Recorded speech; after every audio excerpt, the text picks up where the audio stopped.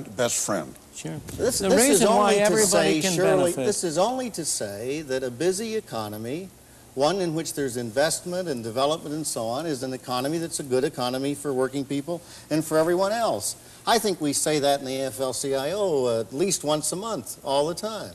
There's nothing in which we're more interested than having a busy, functioning economy. The question is how to bring that about. I do suggest, and I think I think can be defended as long as we want to discuss it, that the prosperity we have in America today, that the labor movements have made labor movement has made an enormous contribution to that, and in the absence of the labor movement and in the absence of minimum wage, this would not be as prosperous a country as it is. Now, hold it there. That is not to say that it's perfect. I want to get a reaction to that. He stated the case for what the unions have achieved. Could we go around, first of all? Do you accept any part of that? You know, it's preposterous, you know, as I suggested before.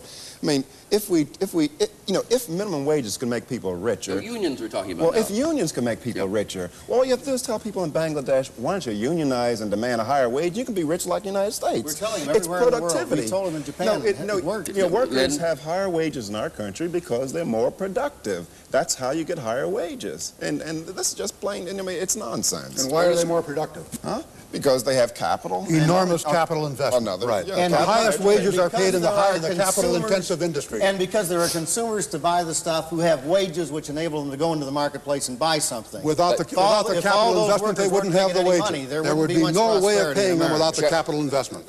Ernest Green, what's the reply? I stand by my initial statement that it is a prerequisite of a democratic society to have trade unions, organizations allowing workers to band together in their mutual interests.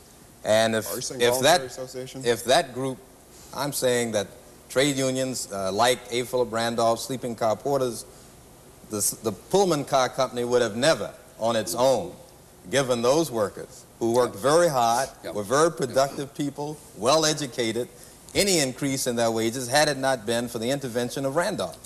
The crucial issue is whether governmental measures which have the effect of favoring union organization, of giving them privileges and immunities that are not accorded to other organizations in the society, benefit the society as a whole or harm the society as a whole.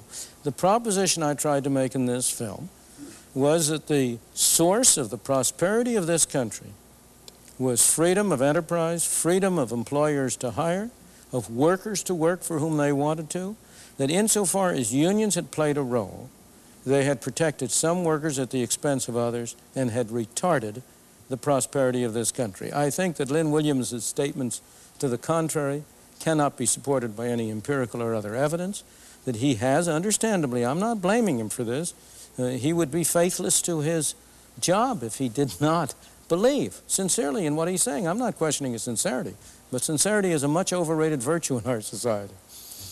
The plain fact is that there is no evidence whatsoever that either unions or minimum wages have made positive contributions to the prosperity of this country. Some unions have, of course. Some unions have done great harm.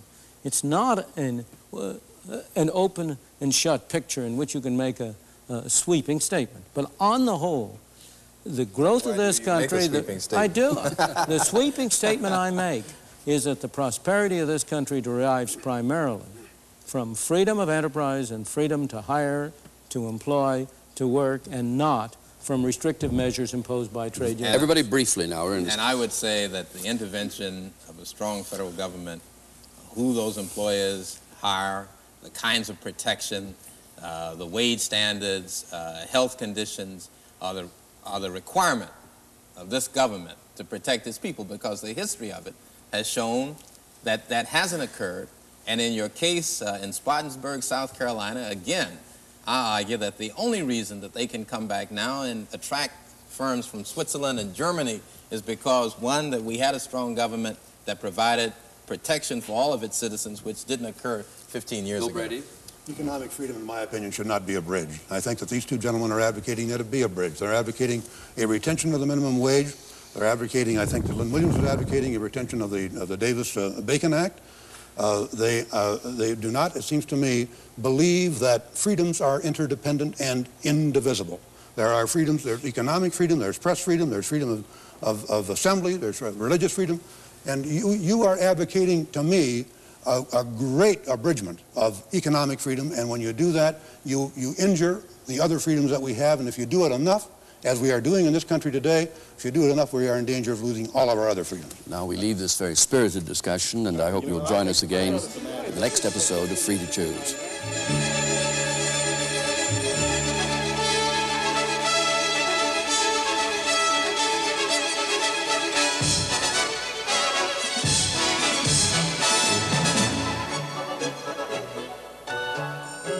Next week, Milton Friedman focuses on one of the most disturbing problems in the world today, the problem of inflation.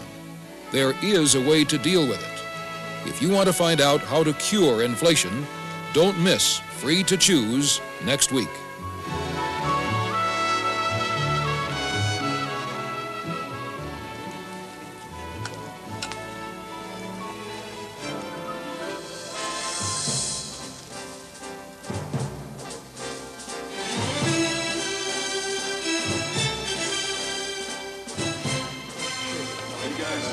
Can you guys get back for us? I really appreciate it. Thank you.